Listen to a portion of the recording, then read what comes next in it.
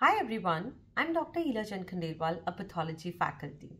Now students, I've come up with this video of the important images in systemic pathology because I got a lot of messages from students that ma'am, we want to revise all the images of systemic pathology just before the MCQ exams, right?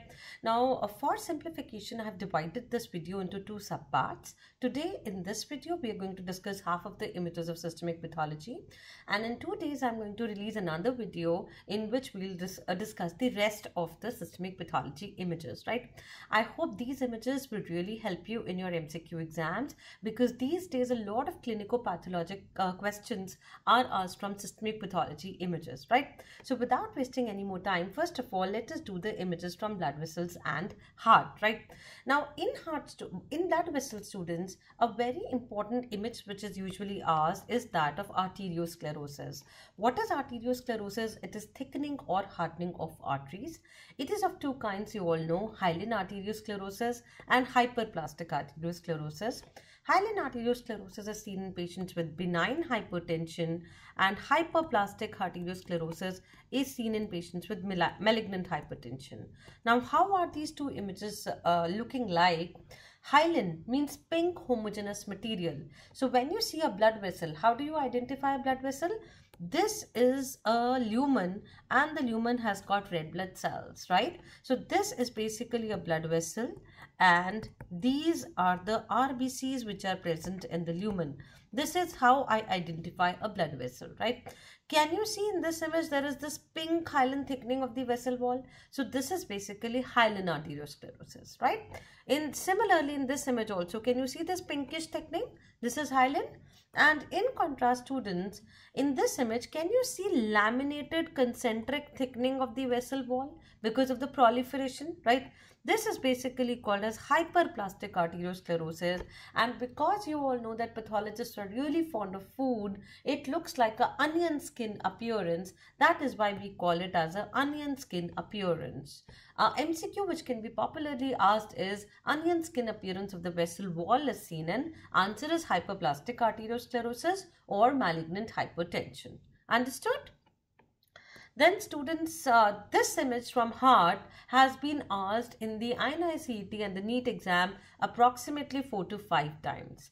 If a patient has got myocardial infarction which is less than 12 hours old, right, then you can use a stain. First question is they can ask you which stain you can use. The stain which we use is TTC, that is triphenyl tetrazodium chloride. Now when you paint the cut surface of a heart which is affected with MI within 12 hours with TTC, what will you see? The yellowish area which we will see is the infarcted area. The infarcted area is pale or yellow in color, while this is the normal heart which retains the brick red color of TTC. Why is that so? The infarcted area becomes pale or yellow because of the loss of dehydrogenase activity. Loss of dehydrogenase activity, and the normal heart retains the dehydrogenase, that is why it retains the brick red color. Very important image. This is a flashcard. Next students, a latest question which is there is contraction band necrosis. You must have heard of. Now this contraction band necrosis is seen in ischemia reperfusion injury. So suppose my patient has got some coronary artery disease and you do tissue plasminogen activator or you do stenting. Sometimes it has been seen that the patient symptoms worsens in the first few hours. This is due to the generation of free radicals. This injury is called as ischemia reperfusion injury, and histopathologically the cardiac myocytes usually show these bands. Can you appreciate these pinkish bands which are there? This is called as contraction band necrosis. Understood? Easy? Next students. Okay, this is a very, very important image. Last year in INICET exam with a particular history, that is the history of a child with type 2 hypersensitivity reaction, and then the child has fever, sore throat 2 to 3 weeks back with a heart disease. They asked you what is the diagnosis. The diagnosis was rheumatic heart disease. This was the image which was given. Can you see these are the cardiac myocytes? In the center, can you see this area? This is called as the Ashkoff bodies. It looks like a granuloma, right? Now, this Ashkoff body basically consists of lymphocytes, giant cells, along with a very important another cell that is called as a Anish cow cell or a caterpillar cell, because it looks like a caterpillar. In this particular image, can you appreciate these types of cells? So these are all students caterpillar cells or Anish cow cells, which are a part of Ashkoff body. And what is pathognomic of rheumatic heart disease? It is this Ashkoff body. Correct? Next. Okay, this image has been added in the 10th edition of Robbins. That is why it is a potential question. Very potential question, students. If my patient has got dilated cardiomyopathy and that too due to titin gene mutation, then the biopsy is going to show you something which is called as the ninja stars nuclei. Again, pathology is all about observation and then imagination. So we've already done onion skin, and here when I see the biopsy, it looks like ninja stars. That is why these nuclei are called as the ninja star nuclei. Understood? It is seen in dilated cardiomyopathy due to titin gene mutation. Right? Next. Okay, these were the important images from blood vessels and heart. Now let me move to the genital system, right? This spotter with a history was also asked in the MCQ exam last year.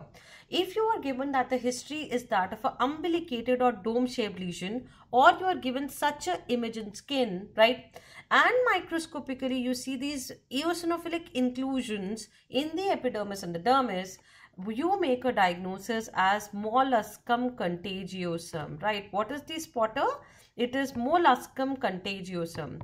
This was also a spotter in my final MD exam, right? So it is very, very important. Molluscum contagiosum, umbilicated dome-shaped lesions with inclusions inside the epidermis and the dermis. Correct? Next. Okay. Whenever there is a history of some warty lesions in the genital area, they are sometimes called as condyloma acuminatum because they look like a cauliflower, and they are mostly due to human papilloma virus infection. Now, HPV is a very, very hot topic for the examiner. I'm sure you must have done it in detail in both pathology and gynecology, the vaccines and all also, right? So please do this topic in detail because it is one of the examiner's favorite. You all know that HPV is of two types, low risk and high risk. Low risk causes warts and high risk causes cancer. Now, whenever there is HPV infection, a pap smear or a biopsy, whenever it comes to a pathologist, what we see is something which is called as koilocytes. What are these koilocytes, students? These are cells with thickened membrane. The membrane becomes very thick, right? The cells have got a raisin-like nucleus. It is somewhat like a kishmish, and there is a halo around them that is called as a perinuclear halo. So a cell with thick membrane, raisin-like nucleus and a perinuclear halo, that is called as a koilocyte. In this image, can you people appreciate these cells? So these cells with the characteristic perinuclear halo are actually the koilocyte. Whenever in the MCQ exam you are given the term koilocyte, start thinking in terms of HPV. Quickly tell me, what is the protein, the pathogenic protein of HPV? It is E6 and E7. E6 binds to P53 and E7 binds to RB and inactivates it. When it inactivates these tumor suppressor genes, it leads to basically the development of warts and cancer. Right? Next. Now let us move to the ovarian tumor, students. The first ovarian tumor is serous cystadenocarcinoma of ovary. Now students, if the image is given, what you have to see, two things: papillary structures, and very important are these purplish things which you see. These are actually the Samoma bodies. You all know in which all conditions do you see Samoma bodies? Papillary carcinoma of thyroid, papillary renal cell carcinoma, meningioma, serous cystadenocarcinoma of ovary can also be seen in mesotheliomas, right? So basically in all these conditions you see Samoma bodies. These purplish things which you see, these are Samoma bodies which are foci of dystrophic calcification. So this tumor will show Samoma bodies along with papillae. This image is usually not asked in the exams, right? Next, students. This image can definitely be asked. This is that of Brenner's tumor. When you see the histopathological slide, what you see, can you see these nests of cells? Don't you think these nests of cells, they look like those of transitional epithelium or the epithelium which we see in the urinary bladder, the urothelial epithelium, right? So that is why whenever there is an ovary which is showing transitional epithelium, you start thinking in terms of Brenner's tumor. That is the diagnosis which we make. Understood? This is also a very characteristic slide. That is why very important for MCQ exams, right? Then students, dysgerminoma. What is the counterpart of dysgerminoma in the testis? It is called as a seminoma.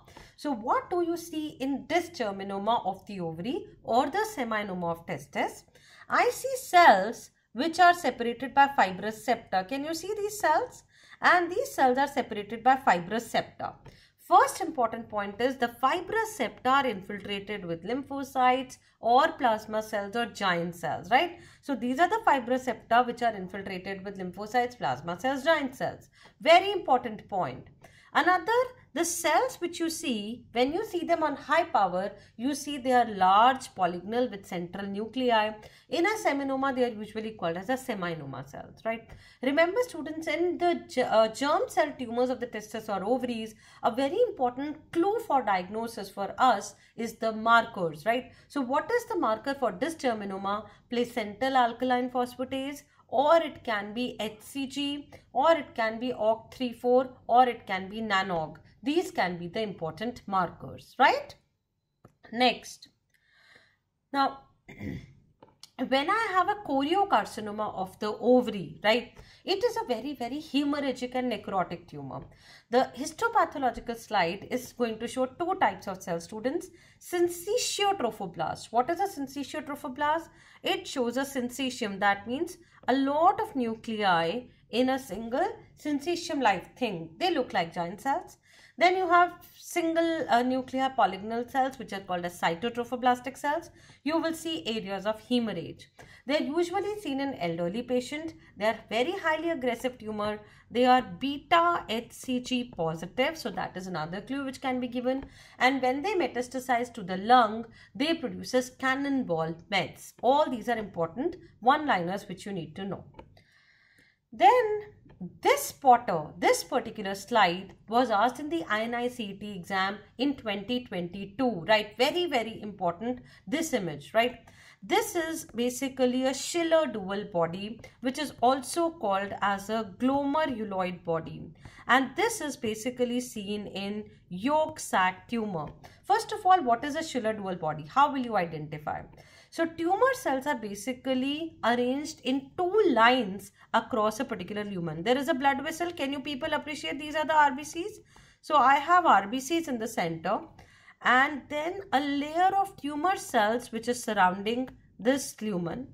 And then there is an empty space and there is another layer of tumor cells surrounding it, right? So that particular body, it looks like a tuft of capillaries or glomerulus. That is why it is called as a glomeruloid body. Another glomeruloid body in pathology is basically seen in glioblastoma multiforme because of vascular proliferation, right? So this Schiller dual body is seen in yolk sac tumor. Regarding yolk sac tumor, remember the age of the patient. This is a testicular or an ovarian tumor which is seen in younger age group, right? Then what are the markers? Alpha fetoprotein and alpha-1 antitrypsin positive. These are the two important markers. Understood?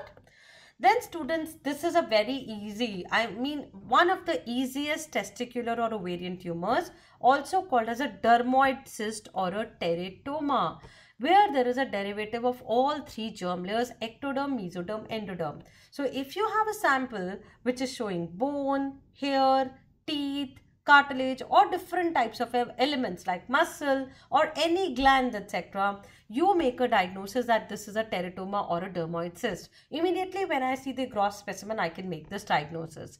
Microscopically also, you will see different types of these elements. As you can see here, this is a hair follicle, this is a cartilaginous element, this is a glandular element, this is a fatty element, right? So microscopically also you will see different parts, right? So now you know all of these germ cell tumors. Next students, we have a granulosa cell tumor of the ovary. Again, very important students, two things regarding the granulosa cell tumor of the ovary are Col-Exner bodies and coffee bean nuclei, right? Can you people appreciate? The nuclei has a longitudinal groove. It looks like a coffee bean. So that is why it is called as a coffee bean nuclei, right? Done. And second thing is a Col-Exner body. So there are these bodies with a pinkish material in the lumen. The cells are arranged like this. These bodies are called as Col-Exner bodies. Sometimes this can be a spotted also. Col-Exner bodies are seen in answer is granulosa cell tumor. Understood? Then students, if my patient has got a lytic cell tumor of the testis, lytic cells normally also contains a lot of Rinke's crystals, which are yellow colored crystalline structure.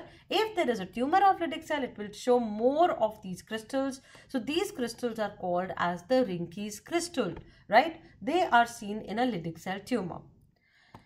Then again a very potential question which has been asked in the INICET exam a lot of times, that is Krukenberg's tumor. Two very important things in the history which you have to remember. There is a bilateral ovarian mass. Can you see both sides of the ovary are enlarged? And there is usually a symmetrical enlargement, right? Now, when you see it microscopically, that is also very important. We see large number of signet ring cells. Why? Because what is Krukenberg tumor? Gastric adenocarcinoma metastasizing to the ovary. Now, what kind of gastric adenocarcinoma is metastasizing to the ovary here? It is the mucinous type, which shows the presence of signet ring cells because of intracellular mucin. Understood? Easy? So these are the important lesions or images from the male and the female genital tract which can be asked in your MCQ exams, right?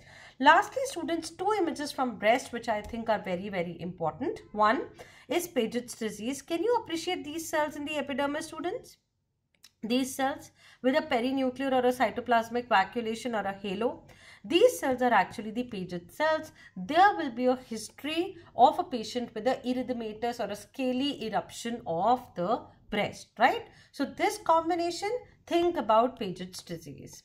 And lastly, students, invasive lobular carcinoma slide can definitely be given to you because it shows a particular pattern. What is the pattern which you see? In this image, can you people appreciate that the cells are going one after another, right?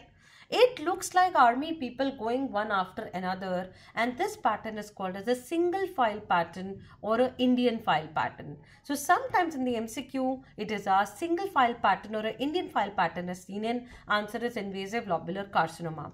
In the history, if there is a breast carcinoma history and it is given that it is bilateral, it is multicentric, right? Start thinking in terms of lobular cancer and start looking for these monomorphic cells which do not have any adhesion between one another, any joining thing between one another, and that pattern which they produce is called as an Indian file pattern or a single file pattern, right? Genetics also is very important. There is a loss of E-cadherin because of CDH1 gene mutation. Because there is a loss of E-cadherin, cadherin is an adhesion molecule between two cells. That is why there are these single monomorphic cells which I see, right? If I ask you, do you know of any other cancer which produces this CDH1 gene mutation? Yes, the answer is going to be gastric adenocarcinoma. The gastric adenocarcinoma also has the CDH1 gene mutation or loss of E-cadherin, right? So this is one set of systemic pathology images which are very important and can be asked in your exam. Please quickly revise them as flashcards just before your MCQ exams. Thank you so much, students. Keep working hard. Don't worry about your results because one day success is definitely going to come to all of you. Thank you so much. All the best.